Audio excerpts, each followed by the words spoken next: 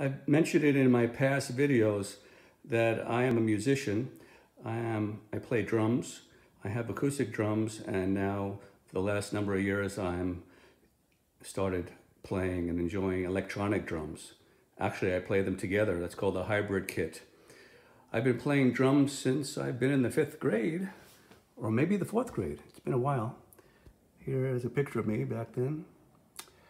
So, as far as listening to music, picking gear, especially live gear, I think I know what drums sound like. So when I do listen to a tune or I'm trying to purchase new hi-fi gear, I focus in on the drum sound.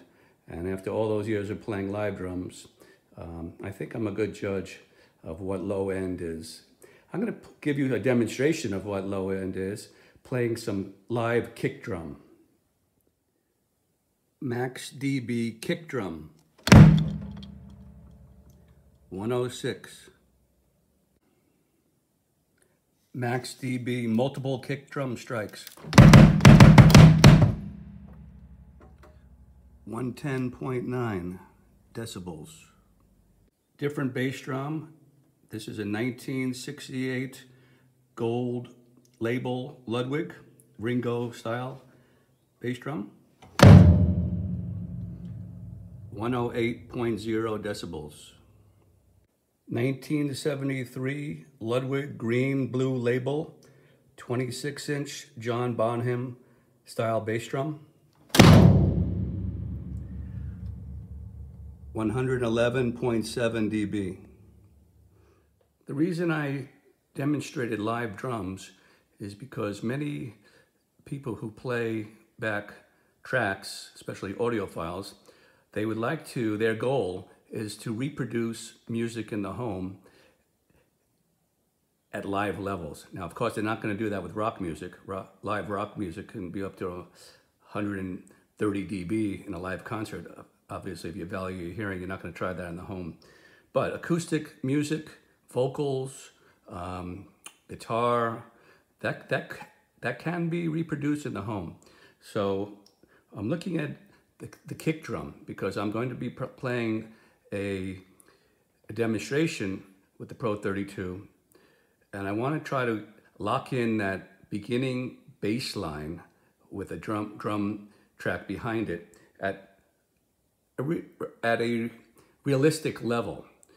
So on the kick drums that I demonstrated to you, I got 106 dB, 110.9, which was a kick drum roll, or multiple kick drum strikes, 108 dB, and the last one was 111.7 dB.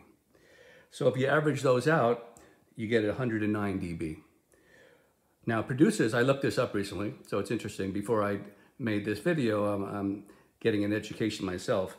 I'm not a producer. I'm starting to get into making live music, but I'm not a producer by any means. So I looked it up and it said producers record the kick drum at about 106 dB. And then they record the bass guitar, which locks in with the kick drum, at plus or minus 5. So it could be as low as 100 or high as 111. So when I set my level for my demonstration track, I'm going to be if I want to try to make it seem at a realistic level, I'm going to try to lock in that bass drum track that starts off the track between 100 to maximum 111 dB. And that would be, as you heard, realistic live drums, which most people cannot produce in the home. Most hi-fi systems cannot produce live drum decibels in the home. But this particular system, I believe it can. I'm almost sure it can. Anything higher than 111 isn't realistic. So even though the maximum dB says 128 decibels, I'm not going to play anything near that. That's not how an actual live musician would perform. So again, as an audiophile, sometimes I try to produce music in the home at a live listening level. But again, I want to stress, I would only do that for acoustic music, light percussion, vocals, and light guitar. The reason I demonstrated live drums is because many people who play back tracks, especially audiophiles, they would like to, their goal is to reproduce music in the home at live levels. Now, of course, they're not going to do that with rock music. Live rock music can be up to 130 dB in a live concert. Obviously, if you value your hearing, you're not going to try that in the home.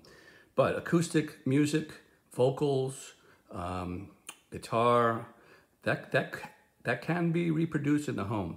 So I'm looking at the kick drum because I'm going to be playing a demonstration with the Pro 32. And I want to try to lock in that beginning bass line with a drum track behind it at a realistic level.